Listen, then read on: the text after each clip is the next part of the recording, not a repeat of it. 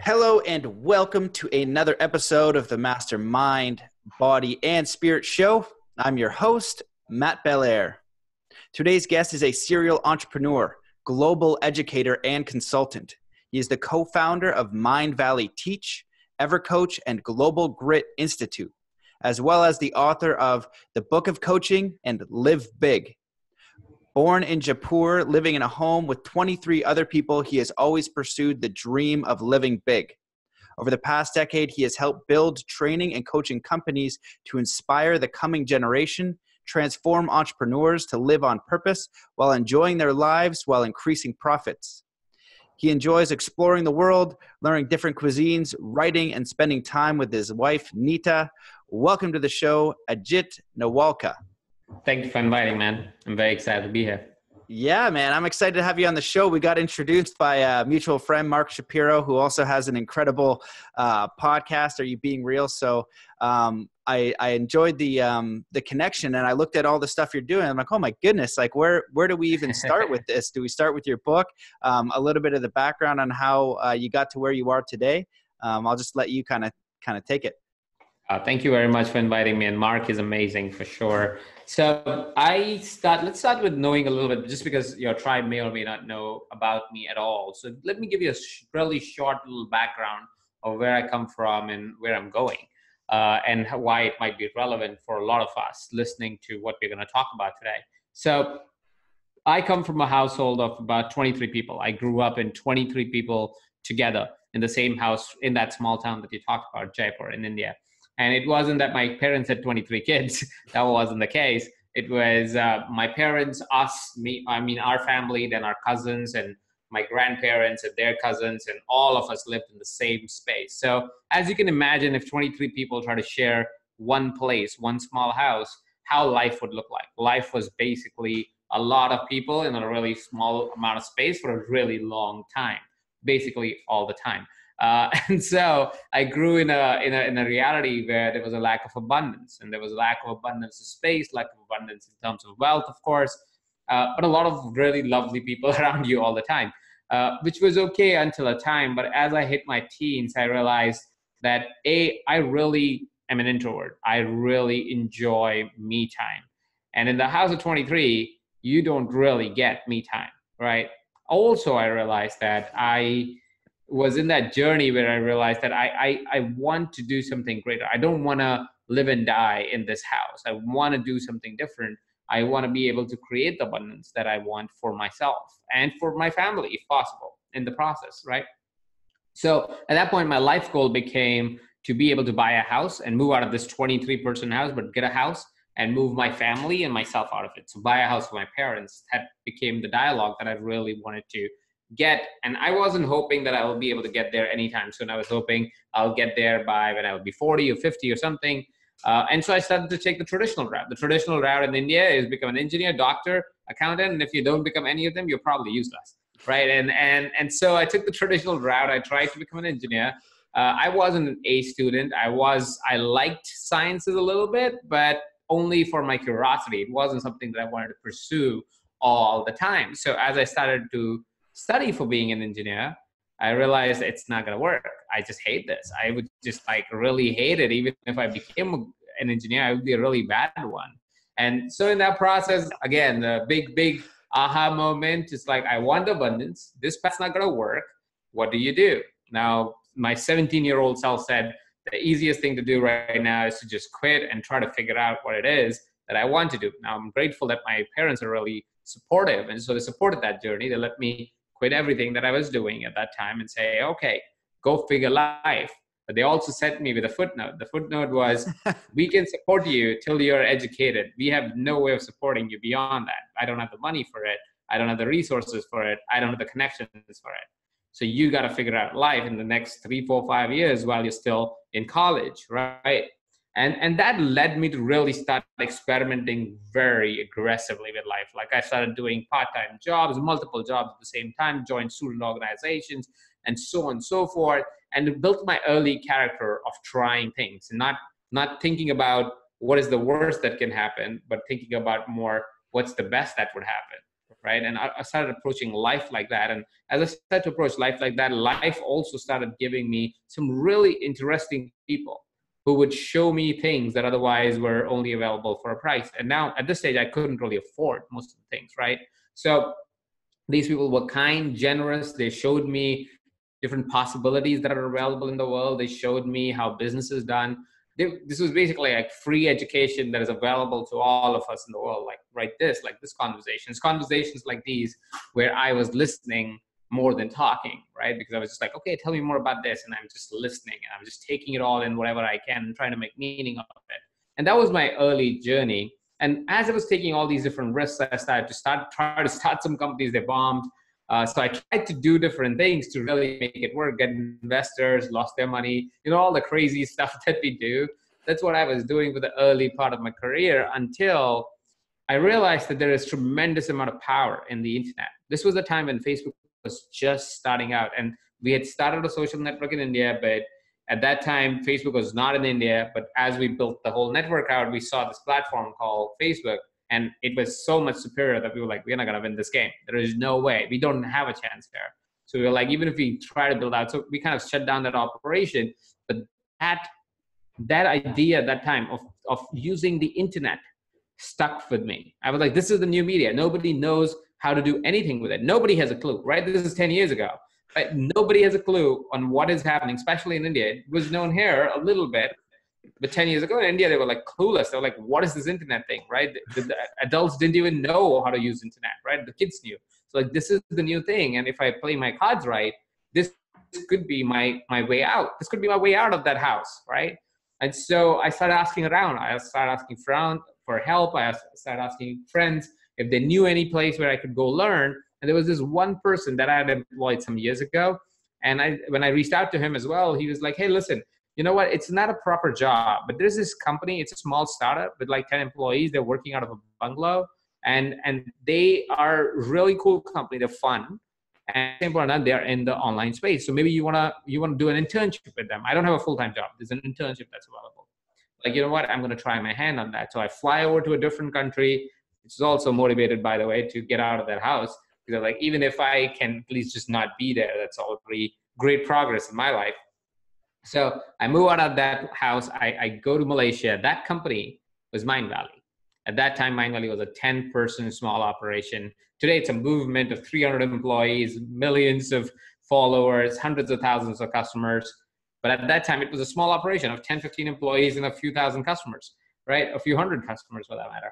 And so I moved to Malaysia. I started working with this company over 7 years. We built the company out, and I became the CEO of the company, right? So great trajectory there, like really did everything, grinded it out and really built, helped build the company and helped build my life as well, right? I bought that house that I was hoping I'll buy at 40. So I had all the bells and whistles and, the things that the world would say, okay, this guy is successful, right? That dialogue was there already because like as a young kid, like 30 something and already leading a company and organization like Mindvalley. It was the dream come true in a way, only to realize that as I was building a living for me, I had lost all of my life. My health was in shambles. My relationships were not really there. I had no connection with my parents. I wasn't talking to my friends. I was being a bad leader. All of those things start to reflect back at my life. And I was like, holy shit, what is happening here, right? I should be happy right now. Why is it that I am not feeling the joy? I should be feeling the joy. I can afford whatever I want to afford, right? And so that took me on an intrinsic journey within myself to really be able to ask questions which were more in attunement with why do I do what do I do, right? Why is it that I show up in a particular way in context of as a leader? Why is it that I don't call some of my friends even if I love them? Why is it so hard for me to express that love and appreciation for other people and so forth? And as I started to explore those ideas, I found that it had a lot to do with my inner dialogue and me not really identifying my values and knowing that I can actually have a big life. And by a big life, I mean a life of choice, a life where you get to decide what you want for all of the other stuff. And it's not based on what the world asks you to do, but it's more based on what you ask of the world or how you want to create your world in a way.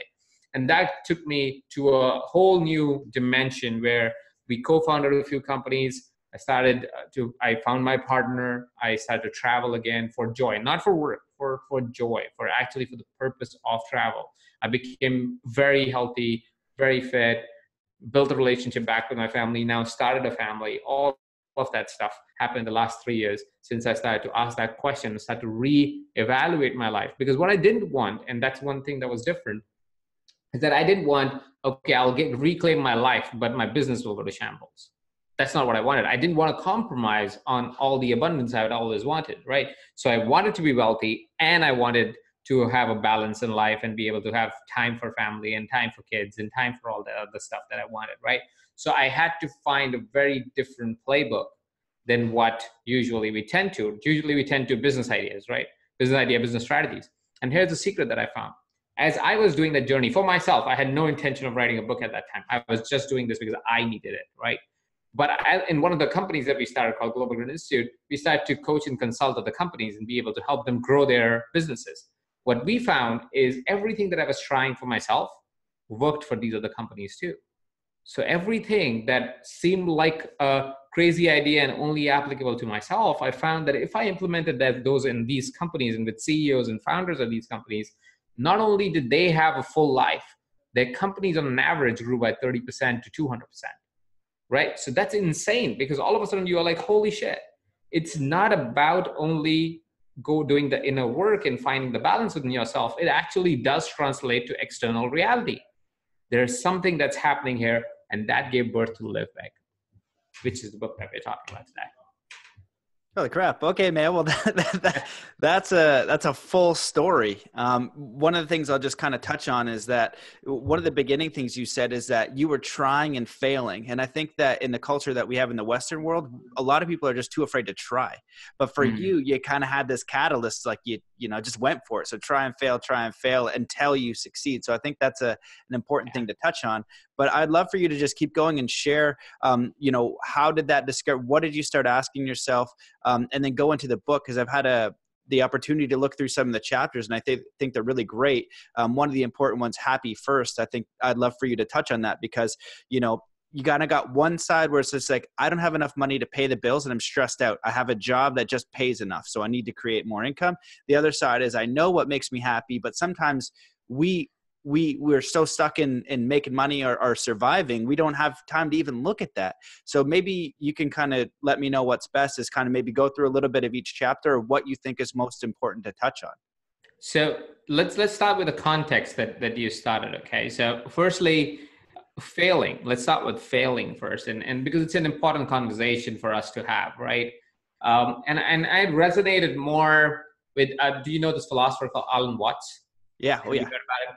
Yeah. So Alan Watts he's no more, but one of his lectures he talks about. He's a great philosopher. Everybody should check it out once in a while, whenever you have time to really look into some philosophy that can be different than what we have been talked about or what we have been told often. It's an interesting spin on life. One of the philosophies that he talks about is that he says something to the tune of that life is not a journey. Life is more like the music.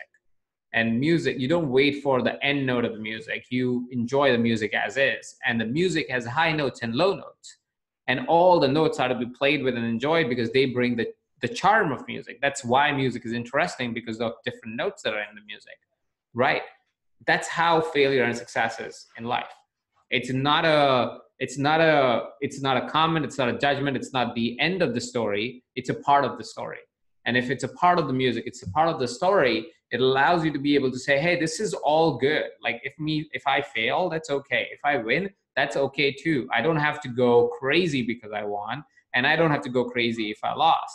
What I have to do is enjoy both of them, because both of them are part of this beautiful music called life, right? So that's really the interesting spin on really rethinking about failure. And I believe really we all human beings are so smart, so capable, that if we have the right thought process, if we have the right perspective, that's sometimes all we need. Sometimes all that we need is the right perspective. And so I hope this perspective helps.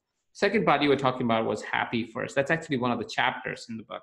And happy first comes from a place of, because of the same dialogue that you mentioned. A lot of times what happens as entrepreneurs and as employees and professionals, what we think is whatever our current reality is, that's the reality that will stay. right? Because what we can see as human beings, or what we can't see as human beings, is the future, right? We don't know what's going to happen in the future. What we can think about is the immediate future. We can think about tomorrow. We don't know what will happen tomorrow, but we can think about it. We can plan for it, right? We can plan for next 3 months, 6 months, maybe a year, but we don't really know if it will unfold the way we want it to unfold. So when somebody says, hey, I'm in a job that I don't really like, or I have a business that I don't really appreciate, but I have this passion. This is what makes me happy, right? How do I go about doing it? And that's where the happy first chapter comes from, is my invitation to everybody who thinks about that and goes, well, I really enjoy this, but this kind of pays the bill, is to see how can you lean in to being happy first and then figure out how to make money out of it. And the reason and the logic behind is not to say, hey, quit your job today and start doing things that make you happy. That's not a smart way to do things. Honestly, I do know that's an advice that's given often, but I'm actually counter to that. But I would invite you never to do that. Don't just quit your job because you wake up on the other side of the bed and you're like, I'm going to quit everything. Or definitely not because you attended a seminar and now you want to quit everything because the seminar leader said, live your passion, right? It's a great thing. And yes, you should think about now how you will live your passion, how you will be happy first, but don't just quit everything. Now, here's what really needs to happen as a conversation, as a dialogue for entrepreneurs and for professionals, is to start looking at what are the things that make you happy. It'll be some things that will be you're passionate about, some things will be around your life, some things will be around your lifestyle, some things will be around your relationship. But whatever that is, like spending time with your loved one, for example, or having a kid, whatever that is that makes you happy. If you start from a reality or start to intend to create a reality where you are happy first, in the sense of being able to say, hey, how do I fill my tank? How do I fill my tank? How do I become content with everything that I'm getting? How do I find that joy? And the clear science for it. It's not a complex thing. It's very clear science that you will know, oh, that's what makes me happy. That's what gives me contentment. That's what gives me joy. Well, do that first. And it would sometimes mean, well, I have to also do this job, which is fine. Do the job till the time it pays the bill, because happiness will go away immediately the moment you're not able to pay your bills, right? So if you don't want that, but what you do want is to start leaning into the idea of saying, how can I stay in a place of happiness first? How can I stay in a place of content first and a place of joy first? And as I start to live more and more of it, what we will see is that you will start to create an alternate reality, a reality where you can be happy first and then go to your job. And you can be happy first and then invest extra time in your business so you can quit that job that is not aligned with your happiness, or whatever that is not giving you the joy and happiness right now. But in eventuality, in the 5-year or 10-year vision of yourself, you can get rid of it and create something that where you're always starting from a place of happiness and joy first, because that is where true productivity comes from. That is where true joy comes from. That's where you will actually be excited about what you're creating in life and not really be bogged down or disappointed with what you're doing in life. Because happiness is a great fuel, is a great place to be from and operate from, and it is available to everybody. It's for us to really design around it. Yeah, man. Well, you touched on a lot of great points there, and I'll just kind of, share my view. One of the things that I've been saying recently about the happiness thing is that we kind of get stuck in what I call task list or fear-based consciousness, meaning we got to go get money so we can go get food and keep shelter over our head, and we don't have time to think about anything else. So if that's operating at like 98% of your life, but then what you talked about leaning into happiness, you also, if you look at that part of it, and you can even get it to 90 to 10% happiness, that's a huge shift for where you are. Then get to 80, 20, 70, 30. And what you'll find is that when you do that, life isn't just about work and survival, although it can start there, like where you started with a house of 23 people. Yeah. It's got to start from somewhere, but you have a vision and a direction, and then you're taking action. That's another big thing that I think people need to recognize, is that you're consistently taking action, getting feedback, taking that feedback, taking more action. And we can kind of get frozen in just what is the best thing to do? What is the one way to do it, and you just do it. And skateboarding is a great example, because nobody gets on a skateboard and lands a kickflip first try. It takes like a few hundred tries usually, which is ridiculous. But you take action, you get feedback, you keep moving forward. So if you can lean a little bit more, go from 98% to like 5% happiness, 10%, and that's going to give you energy to just shift the direction. You also shared that, think about 5 to 10 years. Really, we're thinking about 6 months, next week. Give yourself a lifetime, and that's a direction, and all of life's going to happen in that way. But you're starting to redefine of what's valuable, what's important, how do I move in that way. So I think that those are really brilliant concepts. And I'll just beautiful. And I want to emphasize on something that you said is you got to start where you are. You can't start somewhere else. You can't. It's just not possible. You are where you are, and what you think about is, hey, how do I get to a place where I live my ideal self, right? So it's so right, and you're so spot on in saying, well, you are where you are. Just start there. And there's some place, it could be 98.2%, or it could be 10-20%. Doesn't matter. Whatever is the level that you're at, or whatever is the stage that you're at, even better as a word, start there. And that's a great place to start. And you're at a great place to get started right now. Yeah, exactly. And then all you're doing from whatever that state is and what you're sharing, like your first goal was to get to like that abundance, right? Then you got there, and then all of a sudden you realized it wasn't everything that you wanted. So then all you did was just take a look and go in and say, what is it that I want? That's all you did. And so it changes your direction, but you need to take the time to do that. That's the important part. Absolutely. And as you start to move in that thing, you said a lot of great stuff there, is the contentment piece. If you're able, not even be happy, just to be content with where you are, with who you are, with where you are, with where you're going, with what you have right now, and build in that direction that inspires you, you're really kicking ass at that point. That's kind of what it's about, is like it has all the Zen philosophy too, surrender. And, you might get it all and then lose it all. You don't know. But if you can remain with that powerful contentment, with the powerful intention that you create, you're really, pretty on point and pretty aligned. That's true. And content is hard to get, because we are living in a society where nothing is enough, right? Nothing feels enough. Nothing is enough, especially with the amazing tool that social media is. It brings tremendous amount of discontent in human beings because of the constant social comparison. It's actually a proven theory, where we used to always socially compare ourselves versus somebody else, but now because of social media, you're constantly comparing. There is no end to it, because the moment you fire up your Facebook or you fire up your Instagram, you look at somebody else's life, and then you almost immediately go, well, how about mine? Oh, they are in this wonderful place. What about me? Right? So that what about me, that constant comparison is beating us down so heavily in today's time that it is almost impossible for us to find that contentment, which is why my invitation for you is to really define where you are and really define where you want to go. And one great trick that I found to find contentment immediately is to think about where you were 5 years ago, right? Because the moment you think about where you were 5 years ago, is most likely 90% of us have made great progress in the past 5 years, right? From just the type of human being you were. It doesn't matter if you didn't change your job or so forth.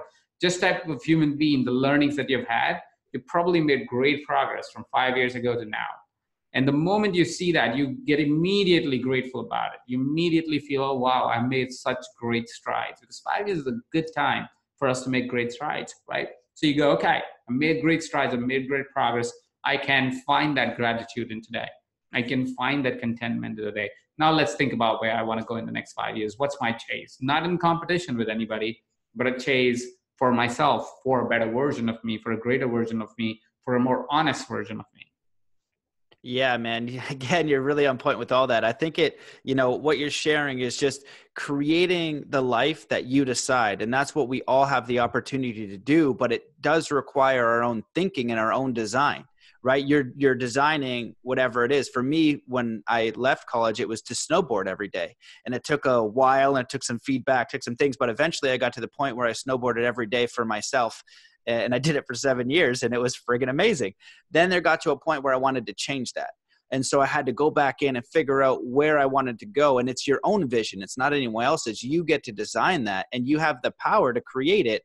But you first need to design that vision and take that step back, define what's important to you. So, those are all really amazing points. What I wanted to ask you, because I looked through the chapters of your book, and there's so much depth here, and it's really on point. Do you want to cover any of the chapters in particular, or do you want to, do anything else? Because what I was interested about, the first three contexts is meaning, mojo, and magic, which I really like all those things. But you also have an extensive entrepreneurial background, and there's a ton of entrepreneurs out there. And for them, usually it's about, how do I build up the business to get the money to get the cars, right? And so can you offer some advice? So like, here's some solid business advice, but here's also a way to do that in like a little bit of a different perspective. Like for sport, the way that I share it is like, look, let's be the best athlete and be, number one, but you got to do it from a state of fulfillment, from where you are appreciating the process. So even if you become number two or you fail, it's not a big deal, because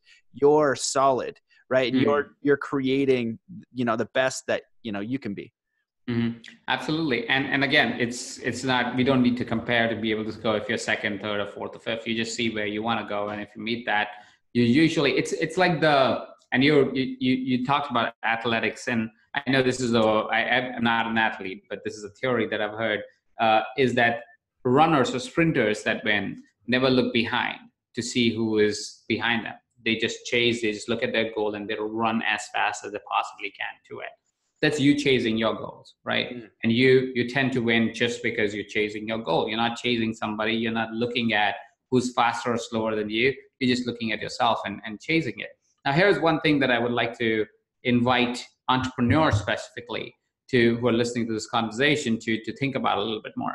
So when I say that on an average, we are able to grow companies anywhere between 30 to 200%, it's not something where we go, all right, so let's work harder, right? Which is the obvious answer that everybody gives, right? It's like, okay, and I see this on social media every day. All the geniuses are saying, let's work hard, right?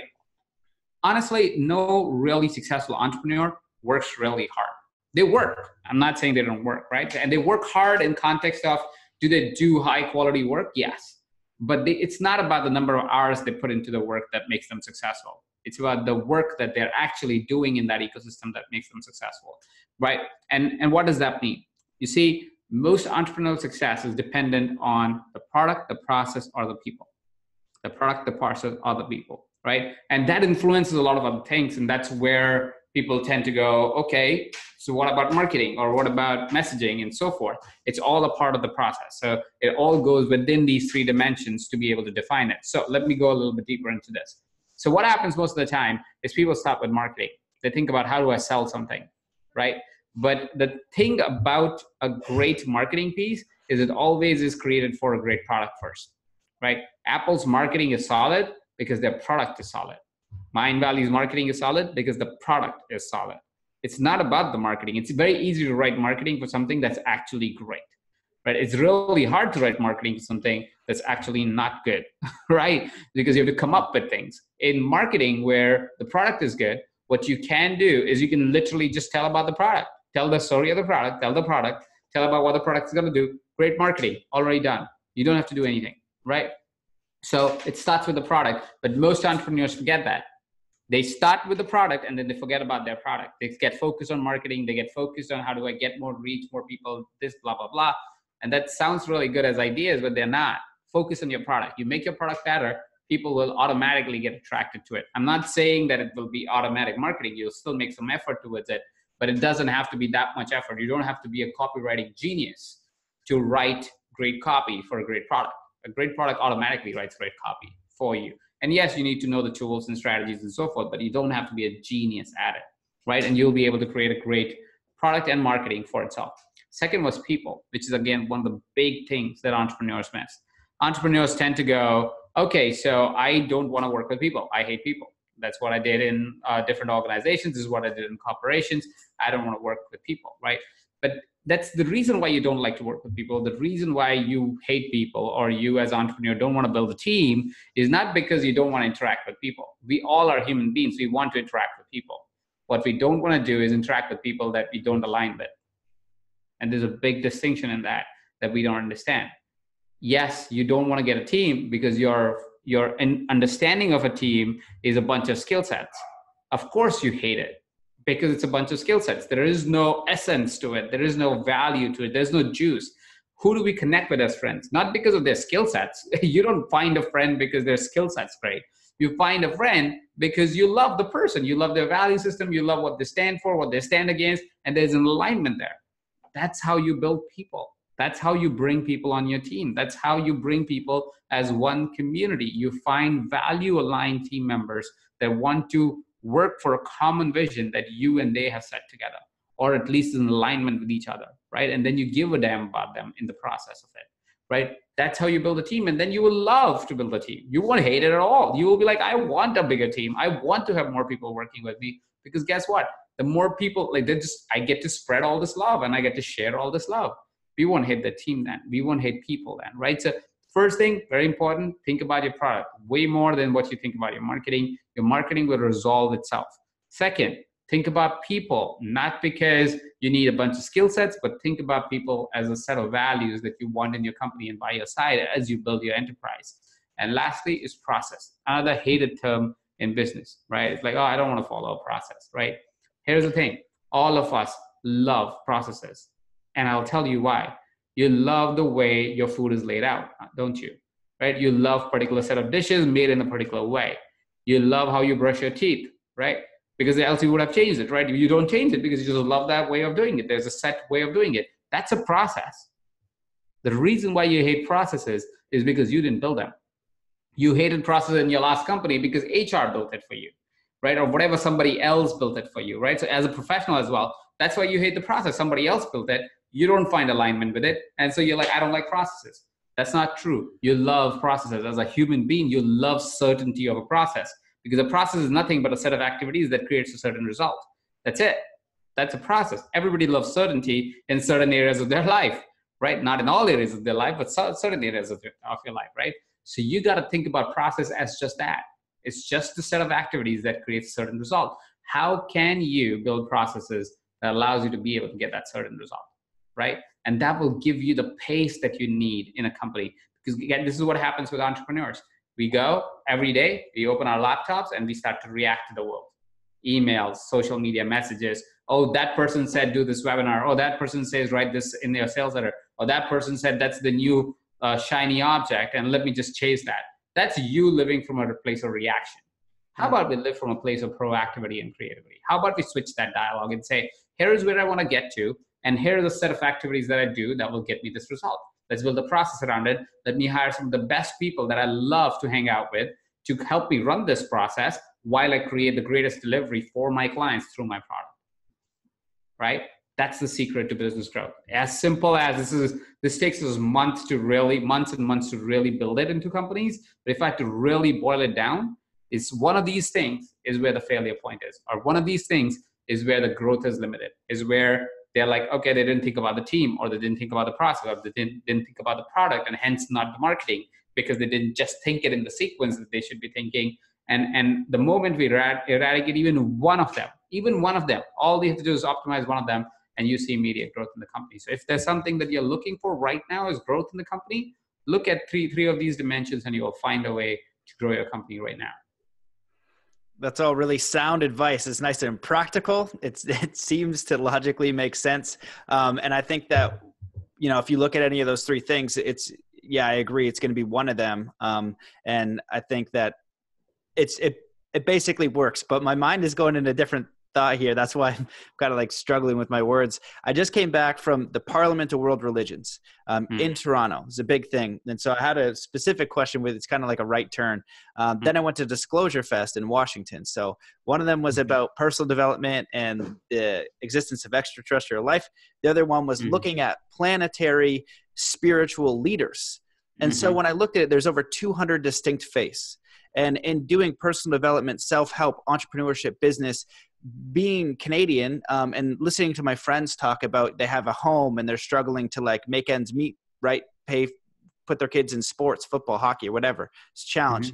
Then I think about somebody like you growing up with 23 people in the house and being able to expand. So when I learn about like law of attraction or positive thinking or things like that, I'm like, does it honestly apply to somebody that's in that country? Or is this some sort of like Western what I can't remember, there's a proper term for it, but like I'm privileged and I'm not even aware of how privileged I am. Does that like mindset and this philosophy apply to the really poor countries in the world? And then also what I wanted to ask, and you can kind of take my rant to go wherever you want with it, you'll get where I'm going with it, is we're looking at the planet now and we have a ton. What's always bugged me is famine. And why the hell are people starving right now? Pisses me off. Then we look at war, things like that. And then we have these spiritual practices of trying to connect to like God or spirit in some way and create a life. You wanted to do this to improve your life and the family, right? You guys could use some abundance. So do you have any like suggestions for just on a planetary scale of how we would tackle those problems, or for somebody in that situation to use these same principles to get out from like the depths of poverty where you can't even, go get a pencil?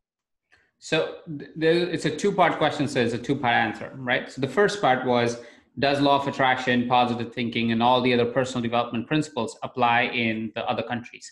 100% yes. It absolutely applies in all countries that you can know. Here's what happens though. What is the definition of abundance for you living in Canada, in say Vancouver or whatever the country is, the city is, versus somebody who lives in Jaipur? The definition of abundance is very different, right? Definition of abundance for me when I was in India, when I was growing up, all I wanted to make was $1,000 a month. And that would have been a lot of money for me. Today, even a lot of people who make $2,000 a month is a lot of money for India, right? $2,000 a month is probably like base here in Canada, right? Everybody, Canada and US, like it's the basic that you get. It's like you get it when you are 19, 20, 25, whatever the age is, right? That is a lot of money for a 40-year-old in India, right? So abundance is relative. You have to see it in context of place that you live in and the reality you want to create, right? So law of attraction, can you generate millions and millions of dollars or millions and millions of rupees? Yes, of course. Law of attraction, not in the secret way, in the way that it actually is, which is you actually have to do something about it, not just think and dream about it, right? But does it work? Absolutely. Positive thinking, does it work? Absolutely. Is it harder to do it in the reality, for that matter, where there's everything is non-abundant around you? Yes. Because you feel like what am I positive thinking about here, right? Everything is a shit show, right? So it's a harder to do, but does it work if you're able to do it? Yes. Does it make you more resilient than most of the other people in the world? Yes. So does it work? The answer is yes. It just changes how the outcome looks like, because that's as far as your thinking would go as well in that reality. Because as much as we shouldn't be influenced by the external factors, we have no control in being able to be influenced by external factors, right? We can fend it off. We can try to protect ourselves, but we are human beings. We are going to take on the shit, right? So there's no way to say, I will completely ignore what's my reality around me. I can change my reality. I'm aware of that. And in time, I can create such a great reality that I really am protected by it, but that can't be today, right? It needs to be the process that it needs to be, right? I can start with the intention of changing that, right? Secondly, is the dialogue around famine or war, and just as planet, what the hell is happening? I have, and it might not be a popular view, but I have a different view on this, right? For me, yes, we are not perfect as the planet. Yes, we are not perfect as this one world. And yes, there is one of the reasons for it could potentially be, and I'm no economist, so I only have a limited view on this, but one of the reasons could be that we consume too much in one part of the world and consume too little on the other part of the world, right? Those are all truths to some degree, right? But here is what we must consider. The famine rate globally has gone down. The rate of wars, or the amount of wars that actively we are pursuing in today's world, has gone down dramatically. The death by natural causes have gone down. The death by hunger and misery has gone down. Death by any disease has gone down. It has all gone down. Is it perfect? No. Can we do better? Yes. But does that mean that we need to be stressed about where we are, or does that mean that we need to continuously creatively think about how do we keep making positive progress? I think my answer would be the latter, where I think we need to consistently just keep asking the question like you're asking and say, hey, I know there is challenge in certain parts of the world. How can I personally support that? right? And how can I make some positive progress towards it? How can I move the needle just a little bit, right? Because if I do that, I've done my contribution to it. And remember, this is a world that's hundreds and hundreds and hundreds of years old, right? So there's a lot of things that we are carrying around, and it'll take a lot of years to undo it. And honestly, when you undo it, you'll find there's other problems, right? We got rid of poverty in the Western world. We got racism, right? We got stuff will keep happening, and that's fine. And I'm not saying to accept that reality. I'm saying to constantly work to change that reality, but not to be, not to feel so much stress around it that we feel like, oh, what do I do about it? We don't have to be sad about it.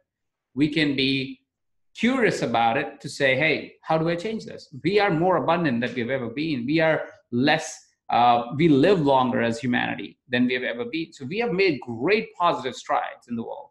And the reason why we made those positive strides, because there were enough people asking the question, how can I make this better? Right? And so I say, let's do the same. Let's keep inviting ourselves to do this better, do a better life for ourselves, do a better life for other people that we meet. And we will, as a planet, constantly make progress. And I think we are going to make progress, and we are making progress. We're not there yet, but we are making progress. Amazing, man. Yeah, I think that was a really great answer. The one thing that I think is important is that you're talking about what can I do personally, and what you did in your life from your circumstances is you took responsibility for it and you took action. You kept taking action, and you asked the question. I think that when you look at these big problems, for me, the big thing was like kind of putting the world on my shoulders and being like, oh my goodness. Like when I just looked at how much was going on, I was like, how do I even handle all this? And you can kind of get stuck, and it's not an empowering space to be in when you just let it overwhelm you. So, but when you change your environment like you did, it affects your community, your family, your brothers, your sisters, your power to influence in that little way.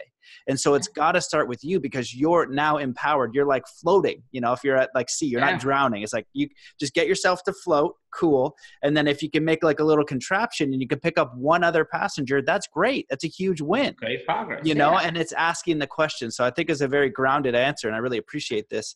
And sometimes the person that you'll pick up is the next generation. It's not even your generation, because it's hard to save sometimes when somebody's so deep into their own context and their reality. It takes a lot more time to save them, but somebody that will come into your fold and your floatingness is somebody who's a kid and who looks at you and goes, hey, thank you for showing me that possibility. I was stuck in this possibility that my immediate circle was showing me, but I see your possibility and it looks great. Let me chase that.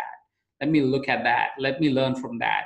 And that's a great outcome too. So sometimes, yes, it won't be your brother, your sister, your immediate cousin that you'll influence, but it might be their kids that you're changing, or your friends that you might be helping support transcend to a different level and to be able to create positive momentum.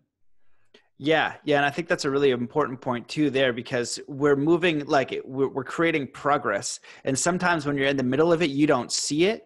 But that next generation, and it's not progress over a day or a week or a month. We're saying like over a lifetime. We're saying 5, 10, 20 years. I'm reminded of this story I saw come up on, I think, Collective Evolution once, about a guy who single-handedly over like 50 or 60 years built a road by himself that connected 2 villages. I don't know if it was like Middle East or somewhere, but it was a huge thing. He spent his whole life to build this road, and that was one thing that he could do. So he took massive responsibility, had a vision, and worked towards it because it had meaning. So if we can think of these extraordinary examples and just think about all the opportunity that we have in the Western world and just apply bits of it consistently, you're going to change your directory. Just like if you're super out of shape and you work out, you've never worked out in years, you just work out twice a week. You do that for a year, your whole trajectory on your health will change. So just don't try to go from zero to like no money, don't know where your vision is, don't have any idea to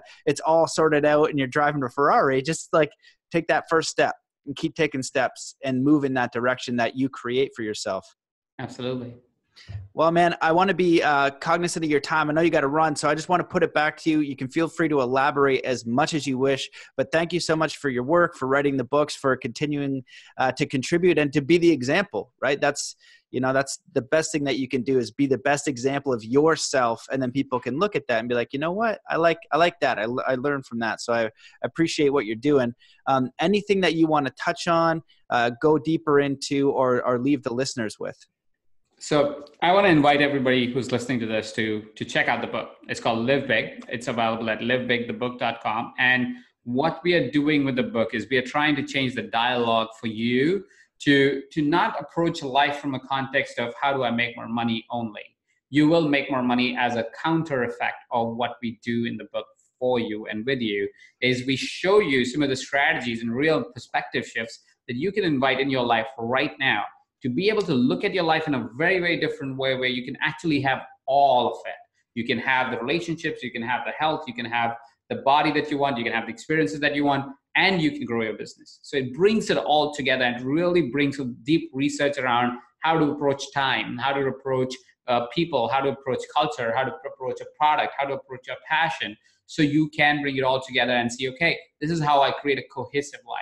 The intent for me to write the book is to not have something that gives one more strategy to you, right? We all have a lot of strategies and they're available widely. What I really believe is entrepreneurs need more of a perspective shift. If they can look at the same things in a different way, in a way that is more progressive, in a way that is actually the right way of looking at it through research, you will be able to change your reality. And my intention is to be able to empower entrepreneurs who are the greatest change makers, who are the people who create great positive progress. My intention is to be able to influence us to be able to look at our lives slightly differently, so we can acknowledge that we are, yes, changing the world, but we also get to enjoy this life that we have, and we also get to create a new reality around it. Awesome, man. I love that. Well, I'm excited to check out the book. So what last piece of advice, if you could give a person a piece of advice on just happiness or life, what would you share with them? So I love to end all of my conversations around one thing, because I think that's one thing that we need to hear again and again. And that's called, you have a choice. And the reason why I say that is because often we believe that we don't have a choice, and that wherever we are in our reality is the truth of it all. That we feel that if we lose it, we'll lose it all. Like I felt that many times in my life, where I couldn't let go of certain things because I believed that's just the ultimate it. And that is because that's how we see the world, right? We are in a reality, we're just trapped in it, and we think that's the ultimate truth, but it's not. You have a choice. And I want to invite you as an entrepreneur, as a professional, as a truth seeker, to go out and have and create that choice for you. It'll be hard. It's not going to come easy. It's going to need the work, but at the same point of time, it is possible. So go ahead and make efforts towards the choices that you want to make so you can live a big life. Awesome, man. I love all that. Well, I appreciate you coming on. I appreciate your work, and just have an amazing day. And thank you, everybody, for listening. Nope. And